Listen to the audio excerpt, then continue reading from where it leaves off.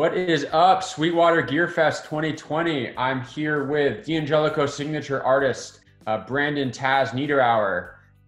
So nice to be sitting with you today on this beautiful day, talking music, talking guitars. Thanks so much for having me. It is a beautiful day out, and I'm happy to talk all things gear with you. Guitars take priority. You Yes, they know, do. when we're inside, it's got to be about the guitar. Of course. So I wanted to, before kind of diving in more, I know you were supposed to come out with us to GearFest this year when it was an in-person event. So I'm glad we're able to do this now. And I know you had previously been to the Sweetwater headquarters. Tell us a little bit about what that was like for you.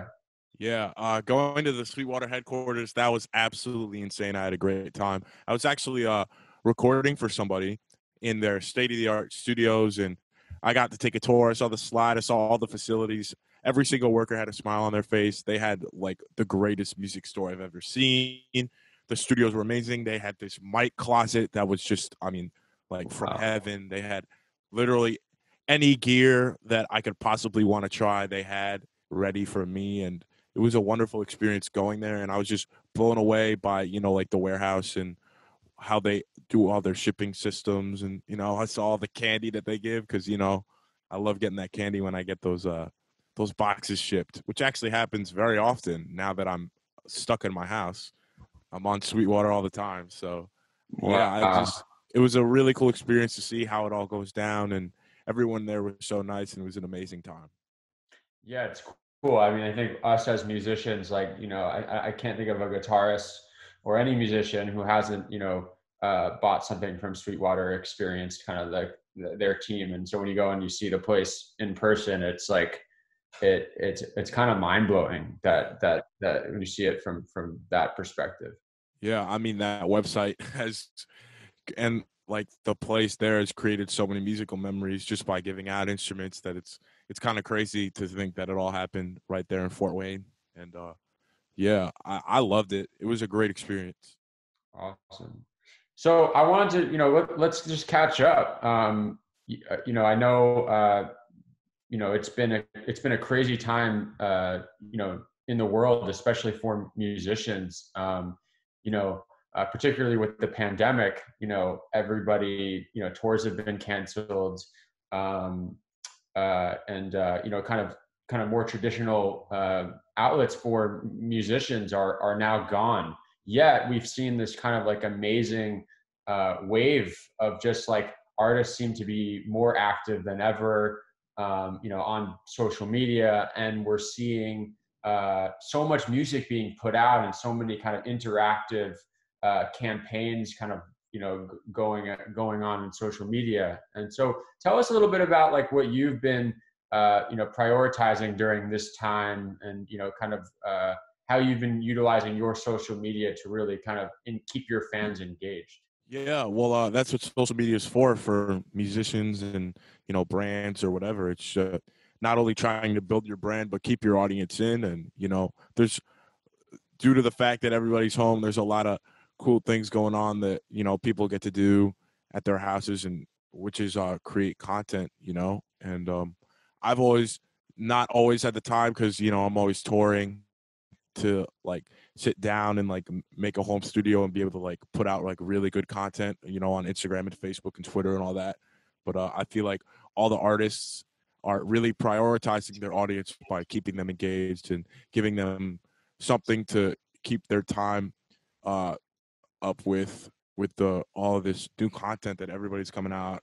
It's this digital age is really thriving in these times where nobody can go outside, and yeah, I've just been trying to take advantage of that, and I've really been trying to connect with my audience, and I think they're receiving them well. I mean, obviously, like everyone's on Instagram right now. I've been doing live streams, and also we did the Taz Jam Challenge with D'Angelico, which was absolutely insane. We got like 800 submissions or something like that, just from a hashtag, and it's been a really cool time to be able to discover new things about social media, but also be able to connect with my audience. Yeah, absolutely. I mean, the for those of you who don't know, we did this challenge with Brandon, and it was called the Taz Jam Challenge, and we Brandon made this really cool backing track, and we had over 800 guitar players do a solo over that backing track. And some of the, it was amazing, the level of talent. I mean, that was out there. I mean, it was such a high level.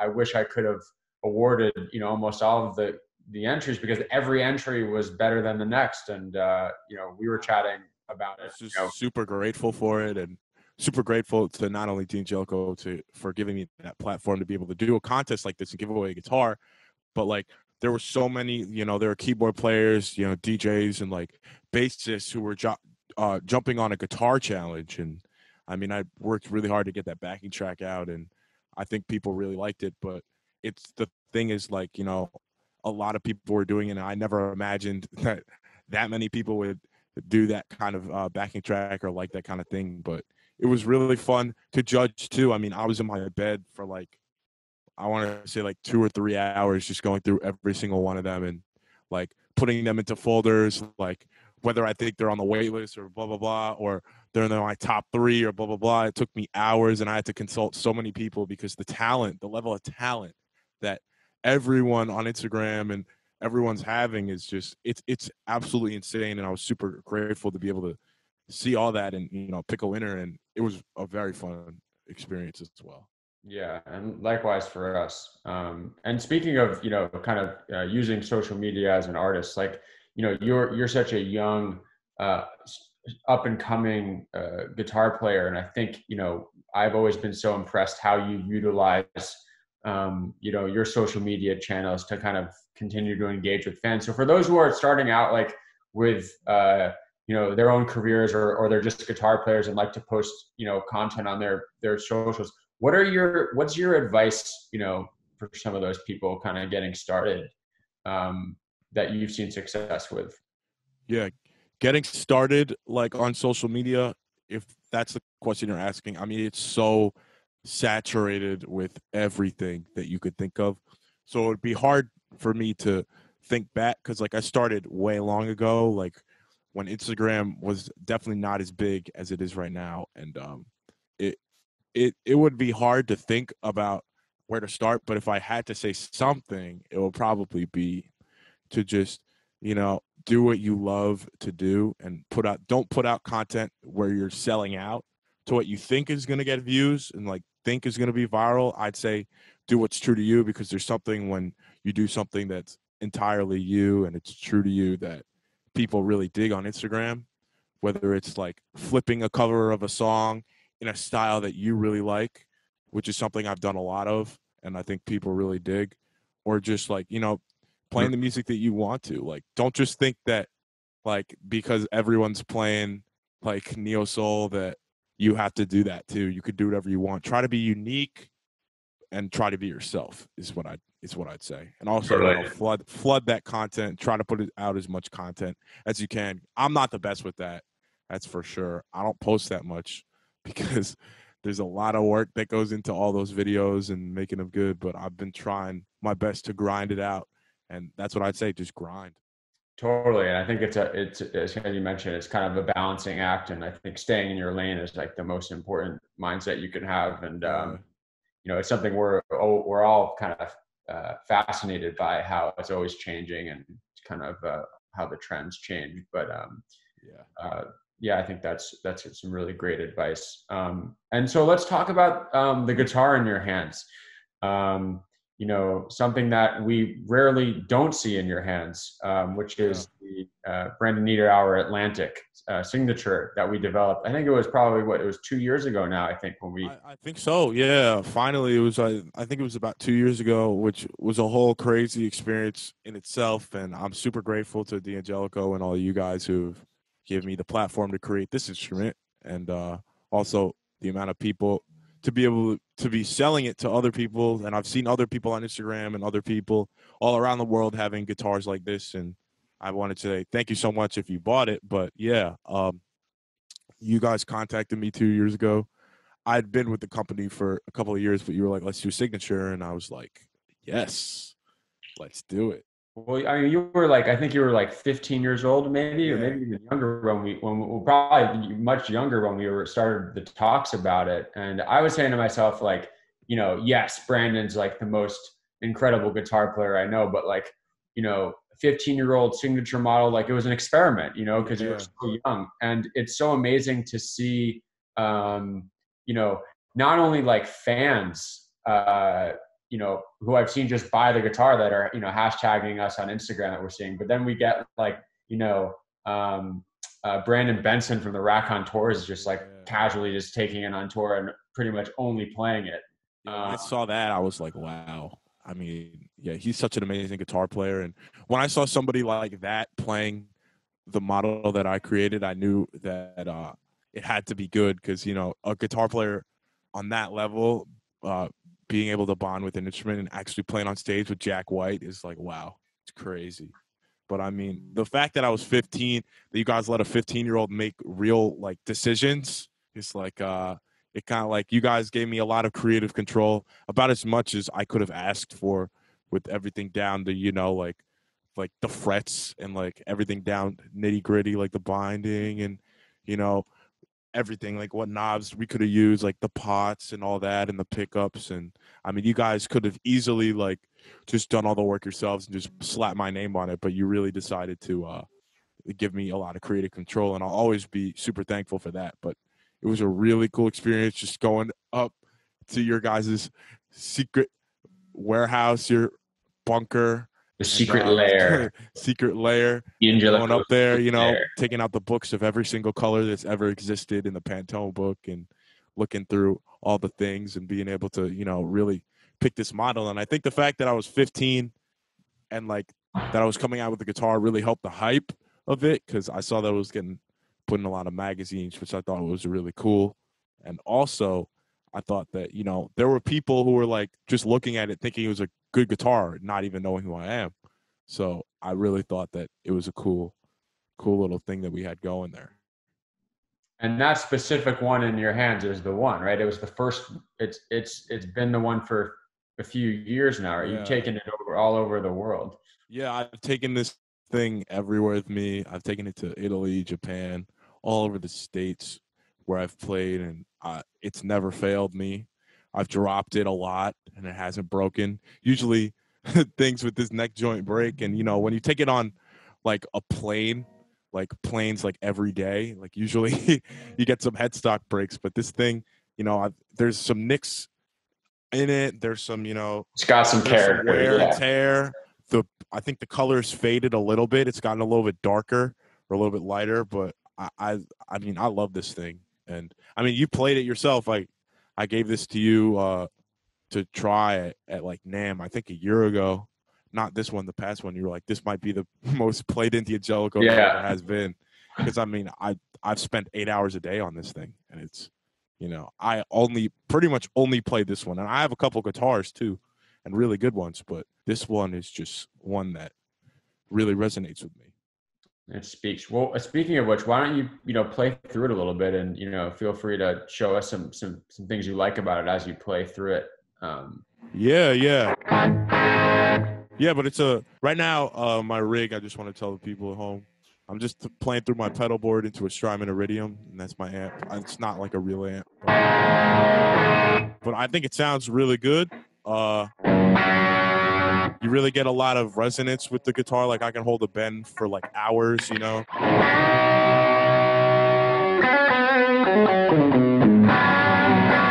I think it sounds sick.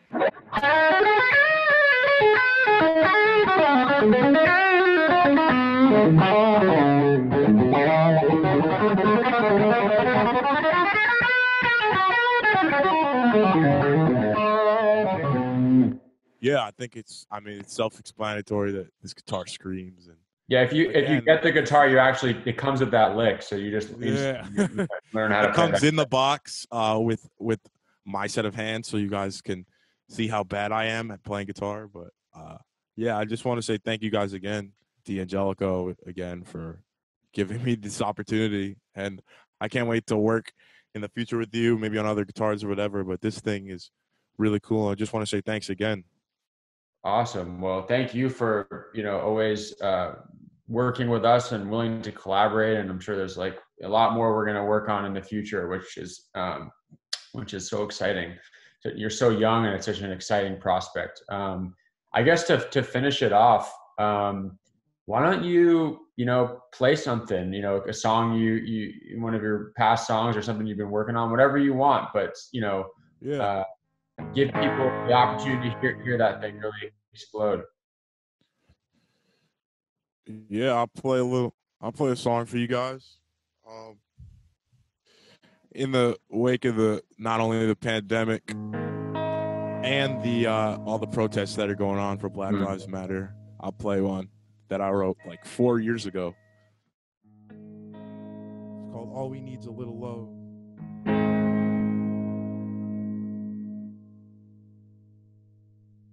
Turn up actually.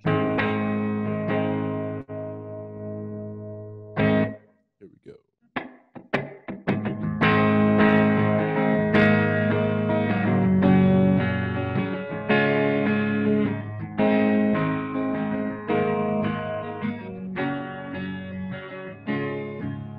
Some of the people surrounding me